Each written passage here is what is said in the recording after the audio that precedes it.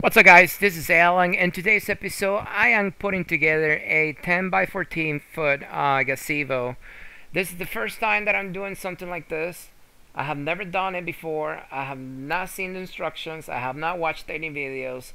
So I'm going to be telling you everything that I learned throughout the entire process. All the good, all the bad, all the little tips that I learned, all the mistakes that I made. I'm going to be telling you everything. So if you're thinking about assembling a gazebo just like this one or any other brand, well, you need to watch this video because all the mistakes that I made, I'm going to be saving you hours of labor. If you're interested in knowing how much I charge for this job, how I came up with the price, how I got the customer, and how long the project took, well, stick to the end and I will let you know all that. So let's go ahead and get started. Alright guys, so the first thing you need to do, as you can see right now, we're taking everything out of the boxes. Some of the questions that I saw in the reviews about this one specifically was, can you actually go to the store and pick it up if you have a truck? Yes. This specific one, I think it was 4 boxes, and if you have a truck with a bed, you should be able to transport it without any issues. You're definitely gonna need help, so because it's not light. Anyways, let's get started with the tips, and that is you need to take everything out, lay it out, organize it. It's going to take you time. Whatever you see on the screen right now literally took me almost 30 minutes, and I still didn't do it good enough. If I could go back in time, I would have taken all those little pieces, and you see that porch back there, the back patio, I would have put everything on that side organized. All the pieces that you see are going to be labeled. This one specifically is going to have like a letter and a number. So one was like E1 through E12 or 19, I think, and then you have H1 all the way through like 12 or 15. And then you have Q and a few other parts. But when you take everything out of the box, you gotta organize it from, put all the same letters together from small to big, because it's gonna save you a lot of time. I tried doing it. As you can see, everything is everywhere, but it was not, I did not sort it from small to big, and just having everything everywhere throughout the entire process, I can honestly say it took me at least an extra hour just walking around trying to find all the little parts that I needed to assemble this gazebo. Now, the way you start putting everything together is, once you have everything out, organized as best as you can, put all the lag bolts together, all the washers together, all the nuts together, all the screws together, everything organized together, so that way it will make your life easier throughout the entire process. Now, the way the instructions are for this gazebo specifically, it is in 2 parts. Part number 1 is going to be the posts.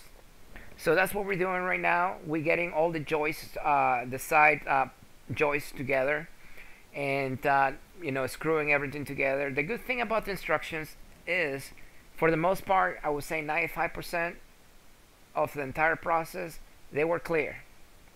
So it will tell you exactly what screws to use, and then all the bags are labeled. They got numbers and letters, and as you read the instructions, it will literally tell you exactly what washers to use, what screws to use. And if you actually look at the manual, that is going to be my main tip, is follow the manual 100%.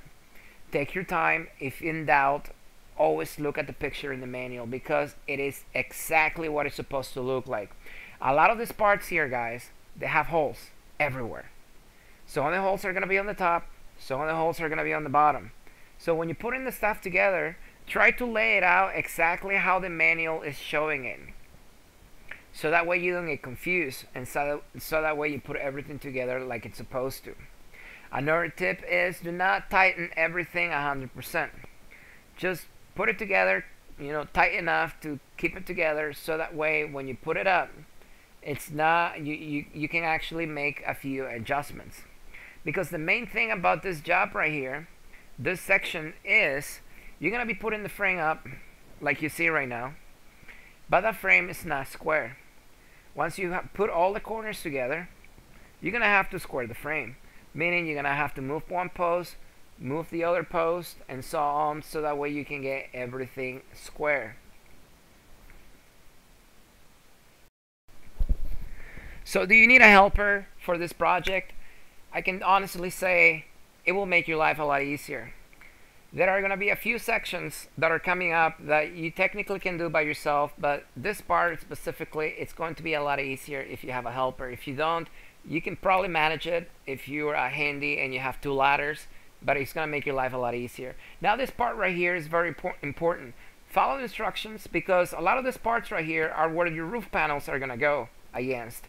And a lot of these parts in here, they have holes that once the entire structure is put together and you are literally almost done and putting the panels up, if you have your boards upside down, it's gonna be a nightmare taking it down just because you did not pay attention and you had something upside down, like it, or you know, a different way that it was supposed to be. So as always follow the instructions. Look at the picture on the instructions and it will literally show where the holes are. Now this part right here, we're putting the roof panels up. The first part, guys, only took a few hours, and I was feeling good because I thought, man, this is gonna be an easy job. You know, one day we're gonna get done and then get paid and then easy money, right? No, guys, this freaking panels took forever. Yes, each individual panel, I can tell you, just putting the frame together and then putting the roofing on it and all the screws and everything, I can say at least an hour and a half or so for each individual one. But anyways, this part right here is very important. And it's funny because I made a little mistake. There's a little gap right there. You see that what I'm measuring right there? I'm actually measuring 1.75 inches. But the funny thing is, I had laid my instructions on the ground and that day it was windy. And there are 2 sections. One section is going to be for the long panels, and then another section is going to be for the short panels. The long panels actually need 3/4 inch gap right there. You see where the wood is? It needs 3/4 inch in there. But I set it to 1.75 inches. And the funny thing is, when I laid my instructions down on the ground, it was windy, my pages literally flipped exactly to the section where the short panel shows 1.75 inches. I was on the long panel instruction part of it, but the wind flipped my pages exactly to the other section where it gave me the wrong measurement for this panel. So the long panels is going to be 3/4 inch and the short panels is going to be 1.75 inches.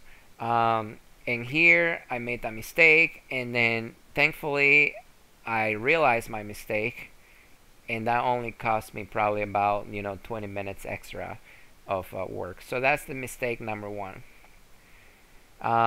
So make sure you get your measurements good in here, because they say if they don't line up, you're gonna have issues putting it together once all the panels are up. And if you make any mistakes here, guys, it's gonna take a lot of time to fix it. You're not gonna break anything. Whatever mistakes you make, all it's gonna take you is more time. So take your time, go slow, read instructions 1, 2 times, 3 times, and yes. Now this one specifically here, I don't think this one actually I defined, but I made a mistake. You see my helper over there taking the plastic off the roof panels. Yeah, so he was just standing there. He's a great helper, but he needs to be told everything that he needs to do. So, and he's getting paid. So I told him, go do something productive, take the plastic off the roof panels. And that little thing that I told him to do cost me an hour extra of work. Why? Because when I was putting the frame together, I didn't realize that the plastic that they took off, they had labels on top of the roof panels, and not all the roof panels were the same size. So here I'm taking the panels out, and I'm like, what are the numbers at? Because the manual will show you exactly where the panels are for each section. And I'm looking at all the panels, and I'm realizing that all of them are different sizes. And then he took the plastic off, and he didn't, I guess, realize that the plastic had the actual label on it, and he didn't tell me. So I'm like, God damn. So I just told him, you know what, let's just forget about it. Let's frame the other roof panels. So here we're doing one of the short roof panels, and here I made a mistake. If you actually look right there in the middle where the arrow is, my wood is overlapping. Okay, I did not pay attention to that. I thought that was the way it was supposed to be. I did not look at the instructions right. I was hot. I mean, it was freaking 100 degrees. I was just trying to get it done. And yes, that little mistake, guys, cost me hour and a half extra time towards the end because I did not pay attention. And if you keep on watching, you will see why or how that messed up my entire project towards the end. But anyway, so here we just put in the frame together, and like I said, this is gonna be the longest part of the job. It takes forever. Each panel will take you a long time. I would say, you know, an hour to hour and a half, because you got to put the frame up. A lot of the wood's not gonna be straight, but thankfully everything has holes, okay? And this is extremely important. To follow the pre-drilled holes, do not make your own. You're gonna be tempted to actually drill new holes because, well, you're the master handyman and you've been doing this for the past 55 years and nobody can tell you what to do, right? But based on experience, guys, I just did this. You need to follow the stupid holes that are pre-drilled in the wood, even if the wood is bowed, because everything is just laid out the way it's supposed to be. And if you start making your own holes towards the end, your things are not gonna line up. Okay, and then we made another mistake here because on the actual frame of the roof panels, the cross members where the roof panels screw onto, they have pre-drill holes in there. But I thought I was a master handyman. I was gonna drill my own holes, and then as I was putting the roof panels on, and then it was time to actually screw them in place, my wood was not straight. So that's one thing that I didn't like about this thing right here, is that, well, they don't give you the gap in between your cross members where the actual holes to the roof panels are gonna drill into, because the roof panels, the holes are pre-drilled. So if those holes don't line up with those cross members you see right now, obviously, you know, you're gonna see the holes from the bottom, and you don't want that. And then the reason I messed up is because I started drilling my own holes because the wood didn't, it was bowed. So, but if I had followed the pre-drill holes, it would have been just fine. But anyways, here, you know, we just assembling it, and then we're actually throwing it together. What you see right now, this is actually day 2. And then here I just thought, you know what, this is gonna be a quick day. We're just gonna put the roof panels up, you know, I would say max 3 hours, and we are good to go. But guess what, guys? No, this took freaking hours and hours, and it was just never ending, and the parts are just like never ending. When you put something together and then you look back on the ground, and you see like freaking a million parts left over, it just sucks, guys. So my recommendation is just to take it a step at a time, and then just, you know, just do your best, and then as long as you follow instructions, do not skip anything, you will be okay. Now, guys, you see that gap up there on the right top corner where the arrow is? Yeah. That little mistake I made with the roof panels earlier caused that gap up there, and I could not get it together.